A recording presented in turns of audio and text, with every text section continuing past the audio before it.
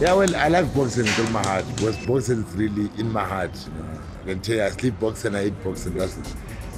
I can't box anymore myself. So God wanted me to help other kids. So that's what I'm doing.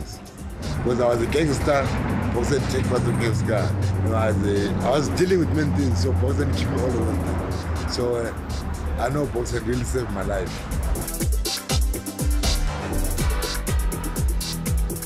I grew up here in Hillbrow, so I know lots of kids, they do bad things. So I know I don't want them to do that, what I used to do when I was young. So I want to change that thing, so I keep them busy. Yeah, I've got like small children from 7 years old to 12 years, small kids, to 15 years.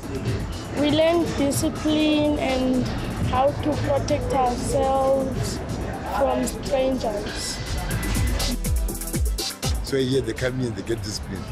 But I always tell them, don't stay outside, don't fight outside.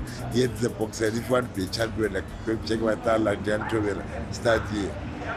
I learned to be a good fighter and to be strong and having 6 pack.